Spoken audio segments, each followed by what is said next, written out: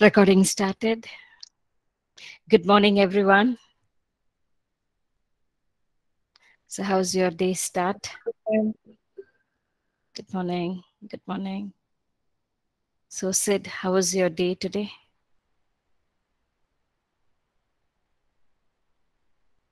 Am I audible? It was good. It went well. Thank you for asking. That's nice. That's nice. Okay. Okay. So today we're going to continue studying the book of Kings. As we know, the first and second Kings are one single book called as Kings in the Hebrew Bible. Good morning, Divya. Okay, so even before we could start, can I request one of us to please lead us in prayer? Reuben, can you lead us in prayer?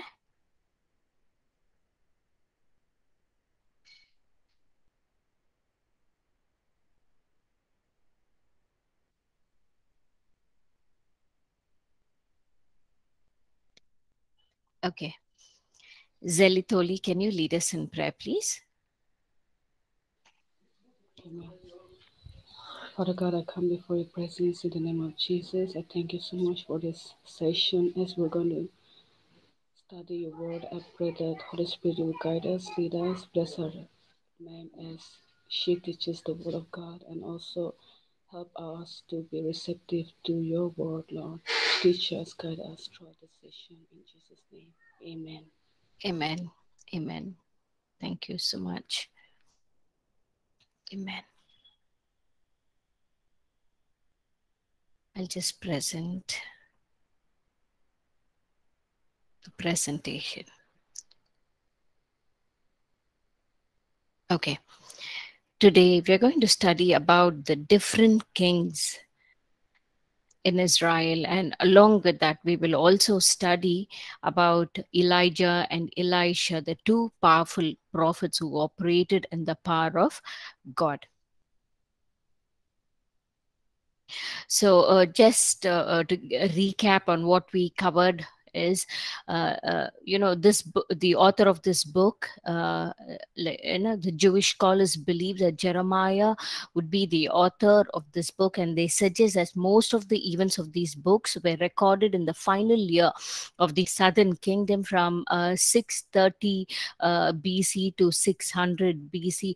And the book of the first and second Kings, or the Kings, although they were two separate books in our Bible, they are originally written as one single book, and it is a unified story that continues from the book of Samuel that came before this.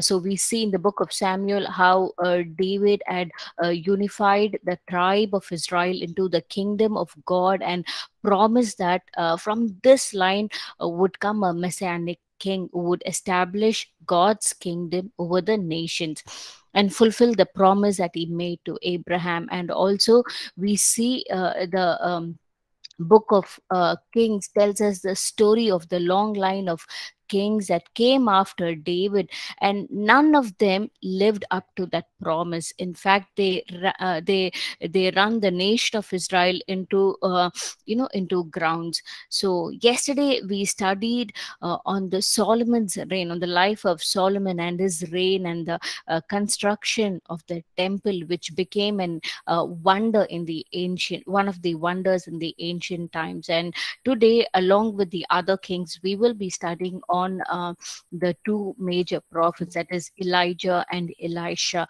We will see how Jerusalem's destruction and Israel exiled to Babylon along with them. So in the book of Second Kings, we see that the story, went up to a tragedy, to know like how Israel split into two rival kingdoms, how God tried to prevent the corruption of Israel by sending the prophets, but helplessly they cannot avoid the consequence of Israel's sin. And the book opens with two chapters about the kingdom passing from the aging of David to his son Solomon. Solomon. And we see in chapter 2 how David's final words to Solomon were very similar to those of Moses when he handed over to Joshua. And we also see Samuel when in his farewell how he guided the people of Israel before he could pass. The same way we see David sharing some of his wisdom to Solomon that he may take it up. So Solomon's life started with the brightest moments. He had peace all around, and he received the wisdom of God, which helped him to lead people and the other nations in peace. And he also built the temple for God. It was one of the a big and a good project for him that he completed it well. Though Solomon realized the sin later part because of his foreign wives and worshipping and building altar for the pagan gods and worshipping them, he went astray from God, which made God to become furious on him. But then the later part of the book, with all his wisdom, yes, we read in Ecclesiastes which he says everything is vanity. But then the Bible has not recorded that Solomon repented before his death. And we see the effect of this in his son who took over after Solomon was Rehoboam, acting just like his father in a very, and it is a very sad story of what he did, the story of his greed and lust for his power.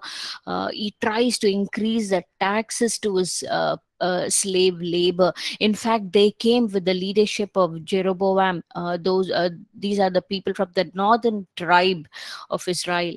They came to him asking that he may reduce the tax and be in favor. But then Rehoboam did consult the elders who sat front of him from his father Solomon's time. They advised him, the elders did advise Rehoboam to reduce the tax, be in favor to them so that they will be loyal to you. But then he refuses to take their advice, and he chooses to take the advice of of his age group youth. And he makes a very bad decision by increasing the wages to these slave people, say slave labor. And this makes Jeroboam, who was the leader of this tribe in the northern tribe, rebel against Rehoboam. And they fight, and the tribes have been split into northern kingdom and southern kingdom. And we see the split in the kingdom. And the northern kingdom, Samaria is the capital, and in the southern kingdom, Judah was the capital. And eventually Jeroboam also goes on to build two new temples to compete with the Solomon's temple in the south. So what he does is he builds a temple in the northern kingdom, and he puts a golden calf in each to represent the God of Israel. The connection goes to the book of Exodus. In chapter 2, we see that how the people of Israel formed a golden calf. So it's all quite clear from this point onwards. The story goes back and forth from northern kingdom to the southern kingdom, and they both are competing unnecessarily with each other. And we see the kingdoms gradually fall, and each one had, the northern kingdom and the southern kingdom, each of them had 20 successful kings. And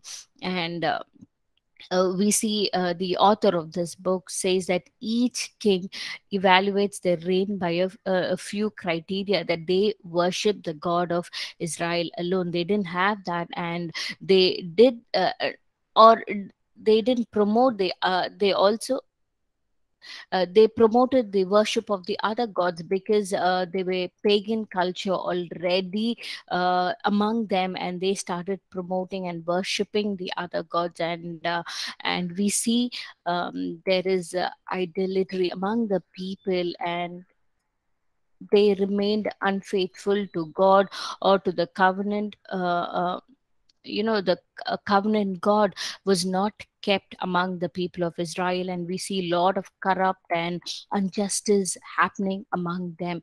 And maybe this not maybe this was the reason, the downfall of Israel. And we see in the southern kingdom there were few good kings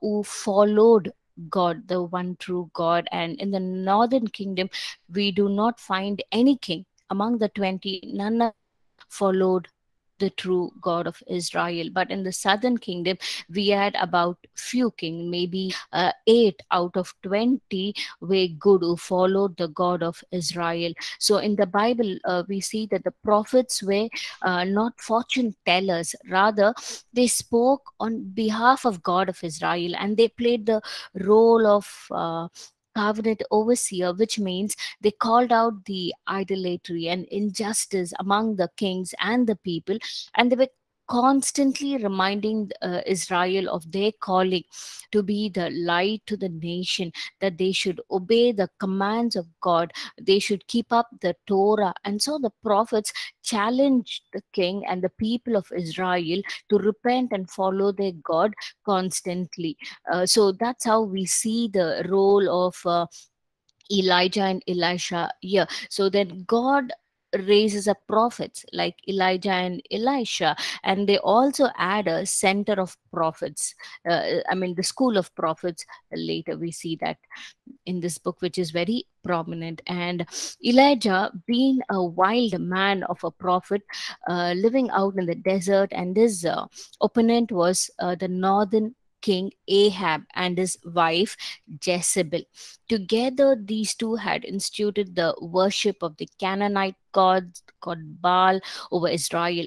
So there's a famous story of Elijah challenging 450 prophets of Baal to a contest to see which god was a real god. So what happens here is they build up a big altar and they pray to their god, but but you know but the god does not show up.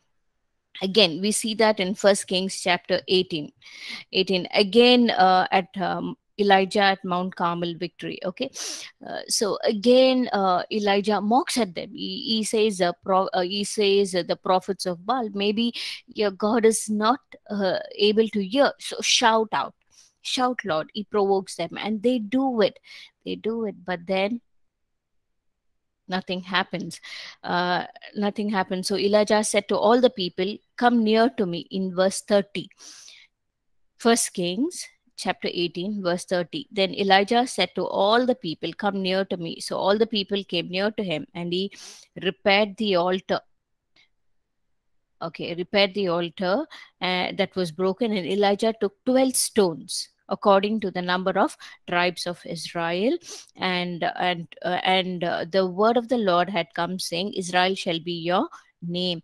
And when the stones, he built an altar in the name of the Lord, and he made a trench around the altar large enough to hold the two sheaves of the seed. So he put the sacrifice of the bulls. And what he did is, after that, he poured water on the altar to make it more difficult. Whereas when the prophets of Baal sacrificed, they didn't put any water, but then they called up, they God didn't answer. Finally, it was late in the evening. They gave up. When they gave up, Elijah started to repair the altar. He put the sacrifice on the altar, and then what he does is he pours water on the sacrifice. He pours water on the sacrifice and on the wood, so that the fire does not catch easily.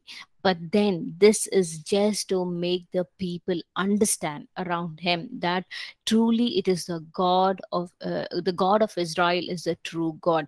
So what happens, we see in verse 37, hear me, O Lord. Elijah prays, hear me.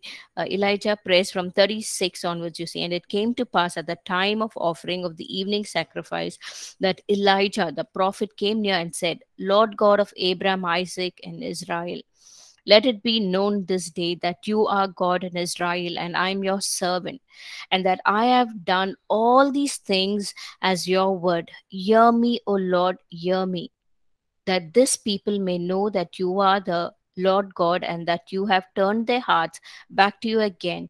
Then the fire of the Lord fell and consumed the burnt sacrifice, and the wood and the stones and the dust, and it licked up the water that was in the trench.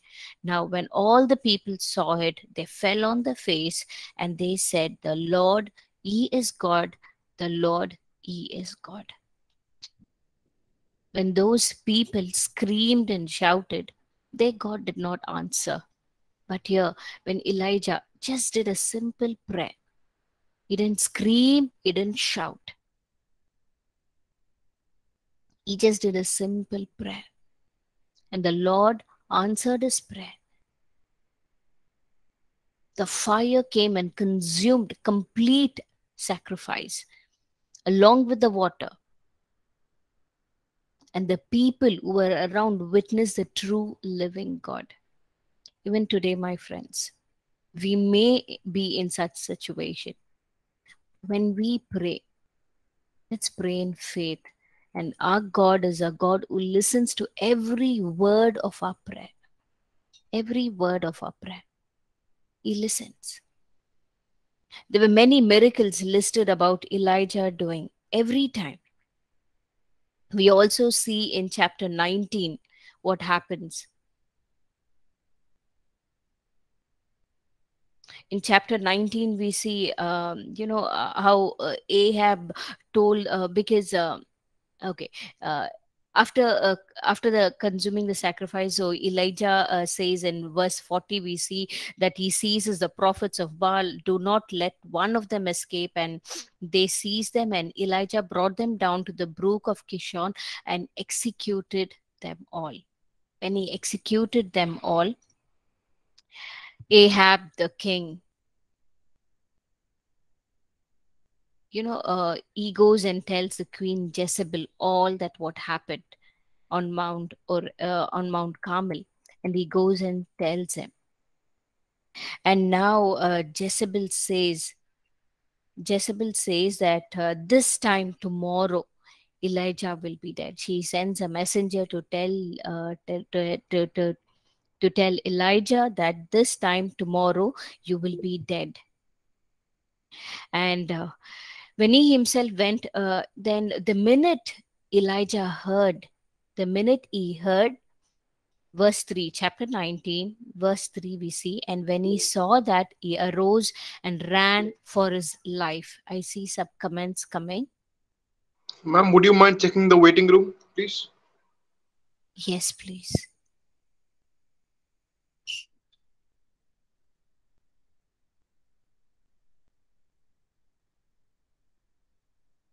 Is someone waiting?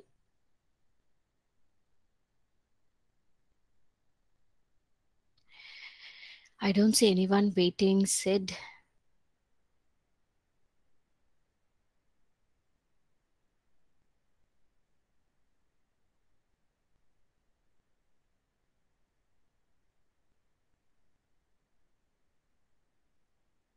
I don't see anyone waiting.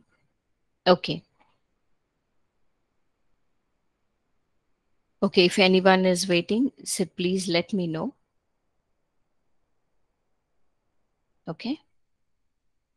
Okay, we'll continue with the class. So we see we are in chapter 19, verse 3. So we see that Elijah was so powerful. He just defeated 450 prophets of Baal. He killed them. And suddenly, the minute he heard a decree from Queen Jezebel that you will be killed, he's so fearful. He starts running for his life, and he went to Beersheba, which belongs to Judah, and left his servant there. But he himself went a day's journey. I think somebody joined now. Okay, good. Okay, so we'll continue. So he himself went a day's journey into the wilderness and came and sat down under a broom tree. We are on verse 4. So he sat under a broom tree, and see what he did. And he prayed, saying what? That he might die, and said, "It is enough.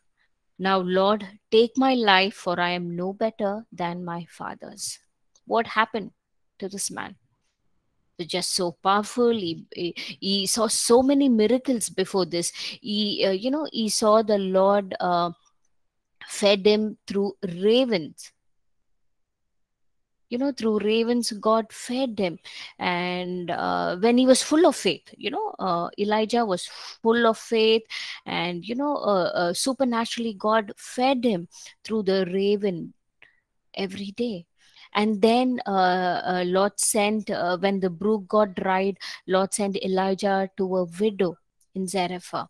And she sustained him. There was a miracle of the flour and oil never went dry in her house, and she could feed Prophet Elijah till the famine sustains.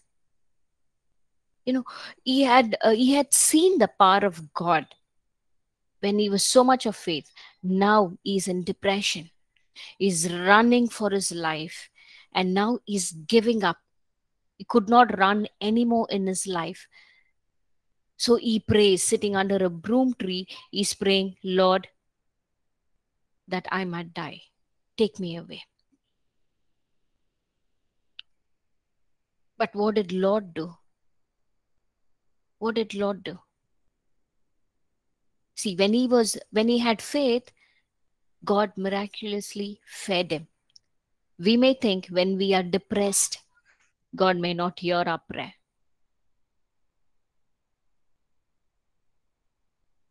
We should have faith more for God to answer our prayer. But then what happened to Elijah? In this situation, you see what happens. Verse 5. Then he lay and slept under a broom tree with all his weakness, no more strength in his body. He just fell asleep. Suddenly, an angel touched him and said to him, "Arise and eat." Then he looked, and there by his head was a cake baked on coal and a jar of water. So he ate and drank and lay down again. Now what happened? When he had faith, God fed him through the ravens and sustained him through the widow. But now, when he's depressed and lonely, running for his life, and finally he gave up, we see God sent his angel, and God fed him with his food. He himself fed him. He himself fed him. During our difficult times, we see the presence of God much greater than the good times. God himself will be with us.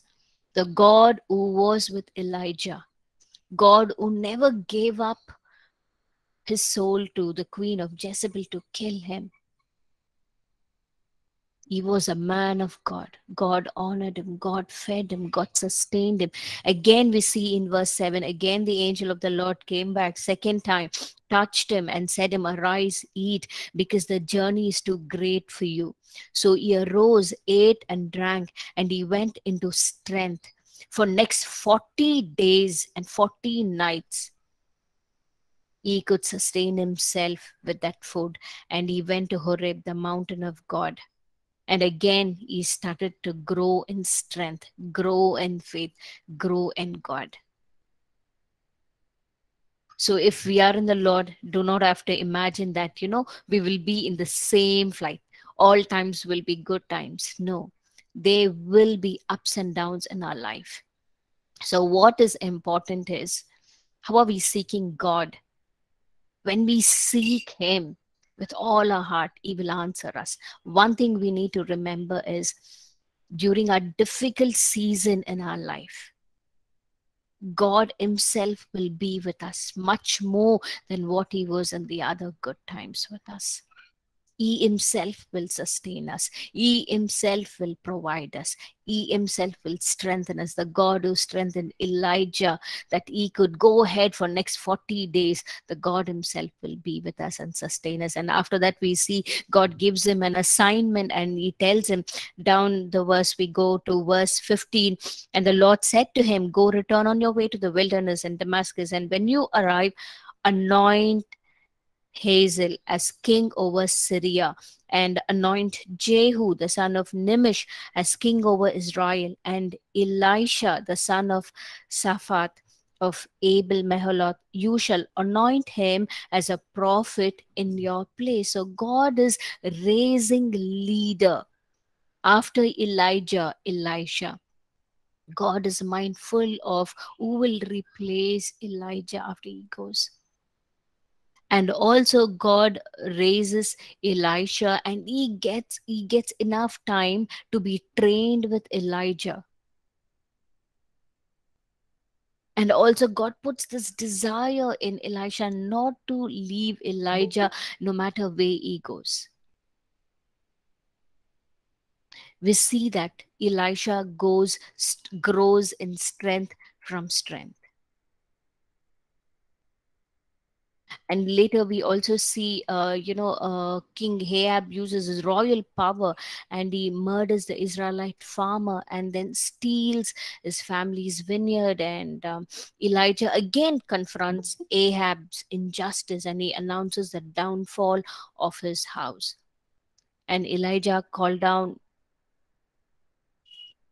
and again, when there's ups and downs, there was another situation where 50 men come from King Ahaziah against Elijah, and Elijah called down the fire from heaven to slay these two groups of 50 men, and the other place 51 men, and consume them. And the third group of men was led by a commander who pleads for mercy with Elijah, and he escapes. And later part, we see how Elisha follows Elijah closely, and it's time for Elijah to move. And we see how Elijah and Elisha cross the river Jordan. We see Elijah. Just give me a minute. I'll just play that picture. So Elijah just puts his mantle onto the river Jordan, and the river Jordan parts. What does this remind of any event before?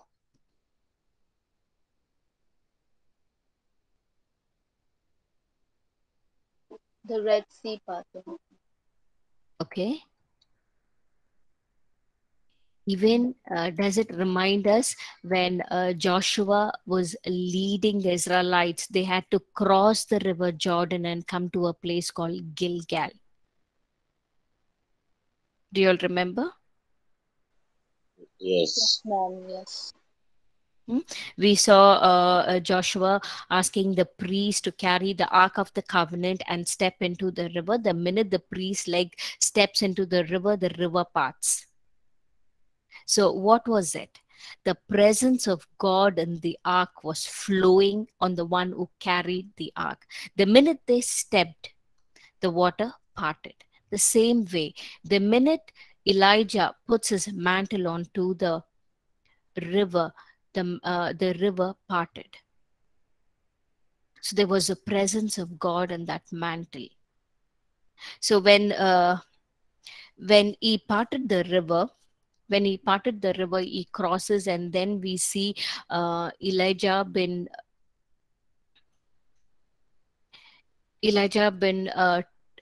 he was about to take away in the whirlwind. Then Elisha, knowing, because even as a prophet, knowing that it's time for Elijah to go, so Elisha asks Elijah to bless him with a double portion of the anointing. And Elijah says, if you see me taken off, it will be. And as Elijah was taken off, he throws the mantle on Elisha, and the mantle falls on him. He takes that mantle and he comes back, and Elisha saw Elijah been taken up in fire and like a whirlwind with two horses. And he sees this scene. This is an imaginary scene which has been depicted by some artist, so I thought I can put this.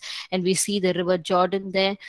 The mantle falls, and now Elisha takes that mantle and he gets back. When he's getting back again, he puts that mantle onto the river, and again the river parts for Elisha to cross. So this shows that Elisha carried the power what Elijah had as it started working with him. So Elisha used this mantle to bring in many miracles, and one such was, we will turn to Second Kings chapter 4 verse 38. Now Elisha is taking over the prophetic school, and he's been training all the prophets. And one such day it happened, like during the time of famine. We are in verse 38. And Elisha returned to Gilgal. Now what is Gilgal?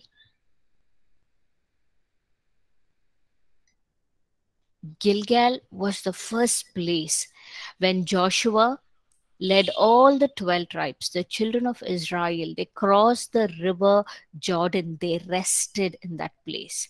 This was the place called Gilgal. Gilgal was a place of blessing.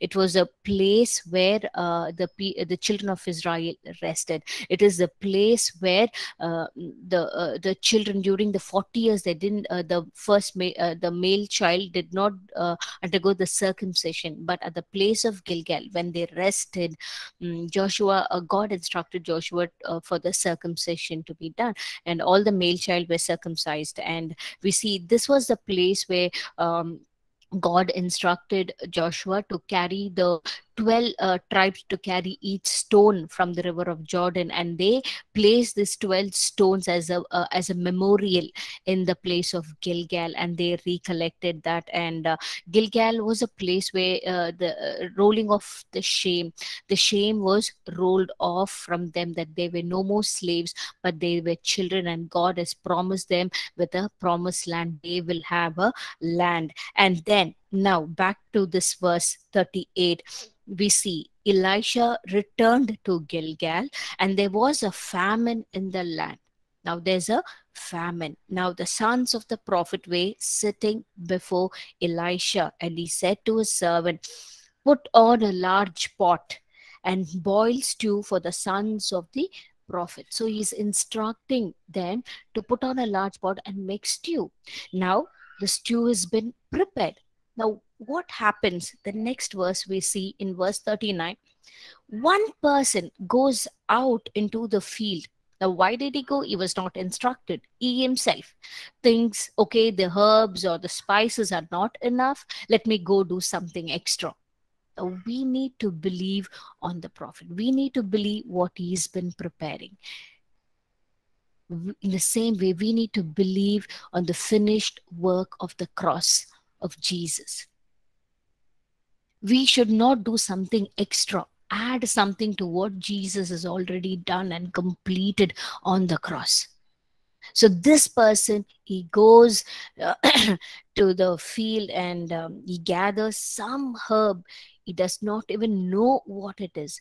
He just felt, okay, this is something looks very good, so let me take it.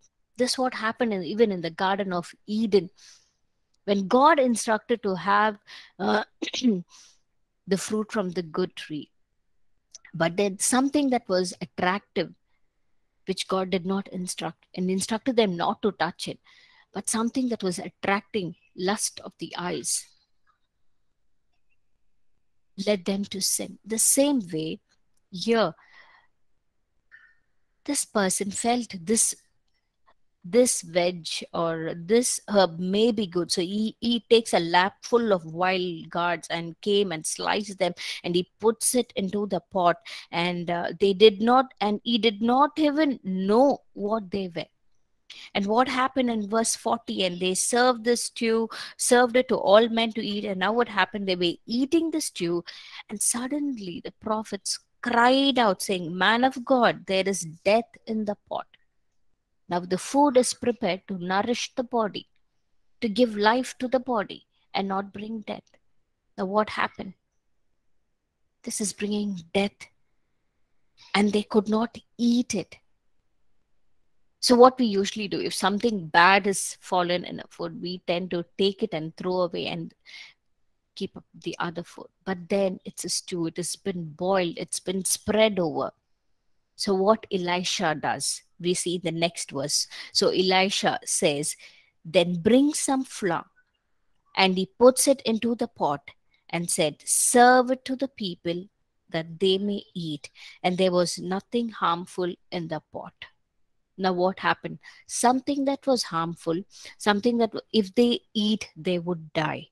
But Elisha added flour to it. And he gave the same stew for everyone to eat. And now it was edible.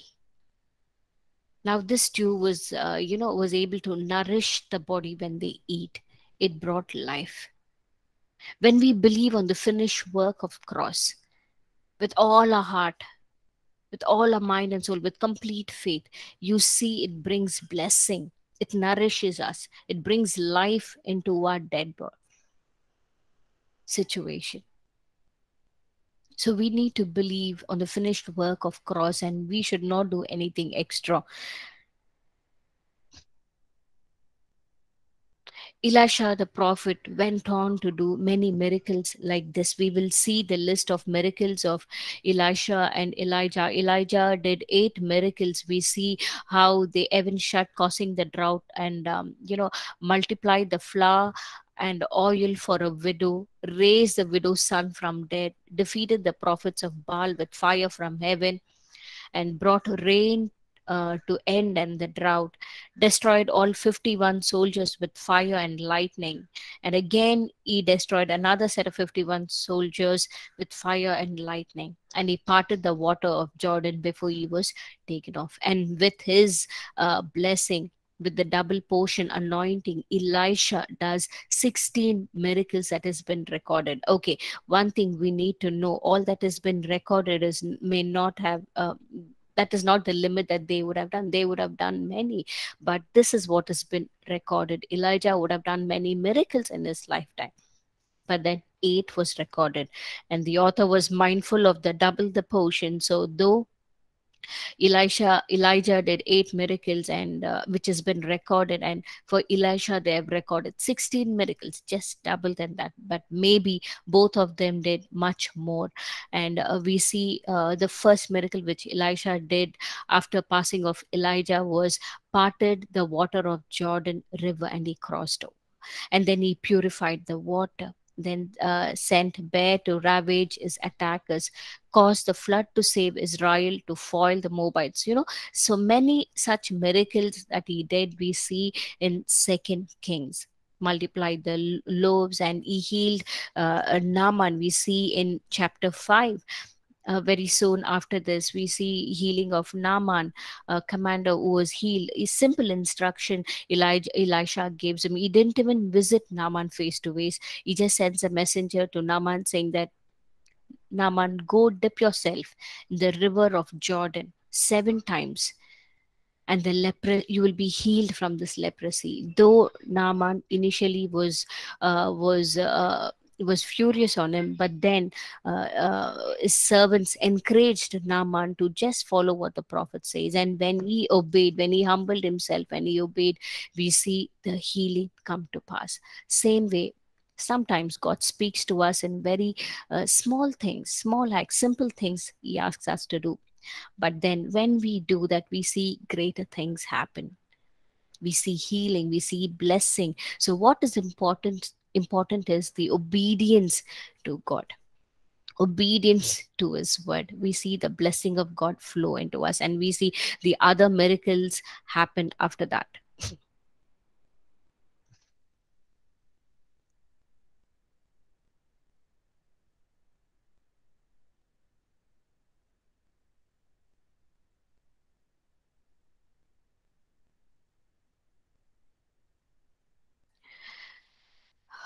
Yeah. So we see later part, Elisha falls sick and he passes away. Many miracles he does, and he passes away. And after that, both the prophets were clearly remarkable men, and they played the same role, confronting Israel's king for idolatry and injustice. And ultimately, they were unsuccessful in turning Israel back from the idol worship and the apostasy. But in the next section, we see the northern kingdom as rocked by a blood revolution, and started by a new king named Jehu, who destroys Ahab's family. And although Jehu was at first commissioned by God, his violence just gets out of control, and he creates the a spiral of the political assassination and rebels from which Israel can never be recovered. And then we see many other kings reign. The final moment of this book tells the story of the lone southern kingdom is here, and we meet a very heroic king like Ezekiah, who trusts God when the armies of the Assyria come knocking on Jerusalem door, or Hosea, who discovers his lost scroll of Torah in the temple. So he starts to read it, and he convicts and he institutes religious reforms to remove idolatry in the Canaanites' influence and from the land of Judah, and it just too far gone.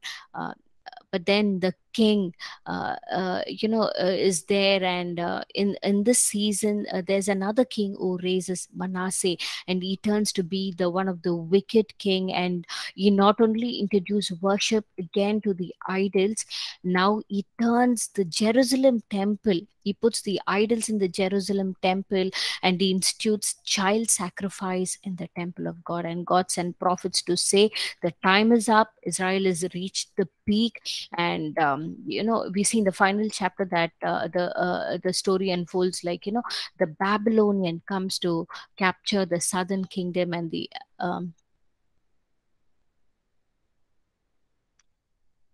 Babylon coming to invade the Jerusalem and destroy the temple and carry the people and the royal line of David off into the exile. And in the last chapter, we see, we may wonder like what is happening to the line of David now. But then God gives favor to this king in the Babylon, and he releases the line of David, that is Jehoiakim, who was the descendant from David. The Babylonian king finds favor. God gives favor to Jehoiakim in the Babylonian king's eye, and he releases him in the prison. And the king says Jehoiakim to sit and dine from his table. So we see the we see God's mercy and favor to David's line. It's not much, but in this story we see the hope that God has not abandoned the line of David, but He is merciful, and He is mindful of the promise that He made to Abraham. So while we saw that the southern kingdom were captured by the Babylon, the northern kingdom was also captured by the Assyrians, and they take the whole people into the idolatry, and many other things happen there. But in the southern kingdom, they captured by the Babylonians, and now the king of Babylon has favor on the descendant of David, Jehoiakim, and he releases him from the prison, and he allows him to dine with him in the table. And the rest from there we will study on it when we study the next book on the First Chronicles. So this is where the story ends in the book of Kings, and hoping that God will work through this people. We will see how God will work through this people and keep up the lineage of David.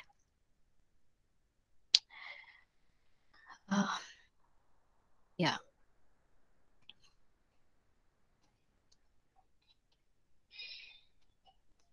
So we have seen the fall of the great kingdom established by God because of their disobedience and unfaithfulness.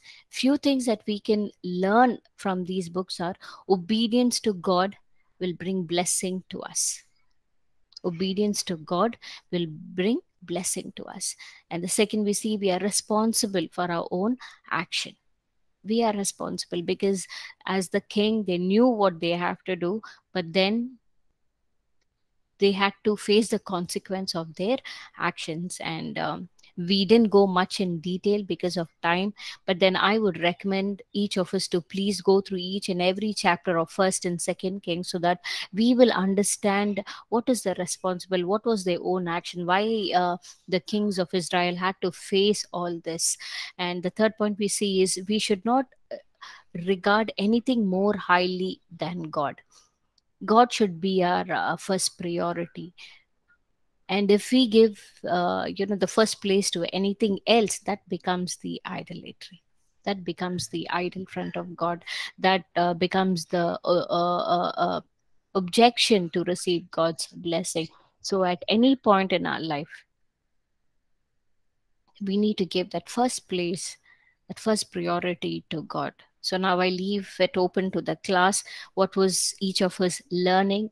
Please share your points, what you learned from these two books, from your understanding.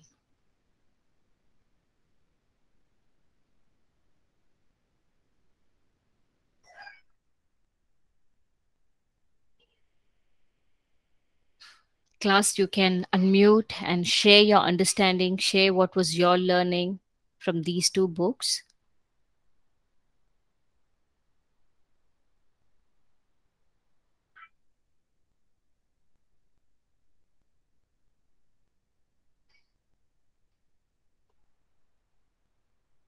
Class is a perfect silence. Sid, share what was your learning. Am I audible? Yes, ma'am, you are. Ma'am, from the Book of Kings, my learning was like, even though is ma'am, what we see in the Kings, like in as in the Genesis, Israel, Adam did sin. God, God made them. God made them repented. They suffered, and then they went to Egypt. Egypt also, when Moses was them, they repented. They told that this is not good, this is not good. In Egypt we were happy, we were getting this much of things. Here in Egypt we are not getting these things. In Then Moses came, then Joshua came. When Israel wanted a king, God gave them a king, Saul. They were not happy with the Saul. Then David came. David was a man with the God's own heart. So the entire reign, David was blessed. And when Solomon came, though Solomon was a God-fearing man, still he was not a good example for the people of Israel. But on the time period of the 40 years, he was having, as God has promised with the David, God kept peace on his lifetime. So in this area, what I love the most, like, even though we are not as the people God wants, still God is a God who keeps his promise. Yes. God promised to David that he will keep his that God will keep his kingdom for a lifetime. From the Jesus came from his kingdom. So there are many examples, like after Solomon, his successors was also like not doing what was the God's will, but still God was keeping his kingdom till the time Jesus came, and his kingdom was not taken apart. Yes. Even though it was divided, but the God's promise lasted till Jesus. This is what the best thing I liked. Yes. Yes. And God is a and promise keeper. Yeah. and when the Abisaloms, and I also like how God loved Solomon, even though his the David and Bathsheba's first son, how he was like dead because of the curse that Abraham or David made. Uriah died, but the thing is how God is keeping Solomon for the kingdom. Even David had a desire to build a temple for the God, but David not was not able to. Still God kept that my son David has a heart to build a temple for me. David cannot make it, but my son Solomon can make it. Yes. Yes. Thank you. Thank you, Sid. That was a good recap. Thank you. Okay. So, Sid, can you please lead us in prayer as we end this class? Is there anyone else? Sorry, Sid. Is there anyone else who would like to add, share?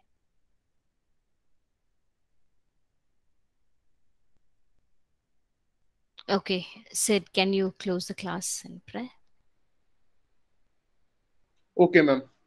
Father, we come to the throne of grace. We thank you for the Yes. time you have given us. We thank you for all the learnings, Lord. As we see in the King's book, Lord, we have learned in chapter in King's book, Lord. Whatever we have learned, whatever the failures the kings of Israel has done, Lord, that should not be repeated in our life, oh Lord. Yes, Lord. Whatever the success they went through, whatever the blessing they went through, Lord, as we are the sons of Abraham, Lord, we are your kingdom, we are Lord, we are your chosen generation, Lord. We want all the blessings should be added to our lives also. Whatever the things, whatever the blessings you have given to them, oh Lord, Lord, it should be added to our accounts also, Lord. We thank you for the time you have given us. We thank you for the ma'am. We thank you for this session, Lord, the opportunity you have given us. In Jesus' name we pray, Amen. Amen. Thank you so much for joining in today's class. Thank you and God bless. Amen. God bless you. Thank you. God bless.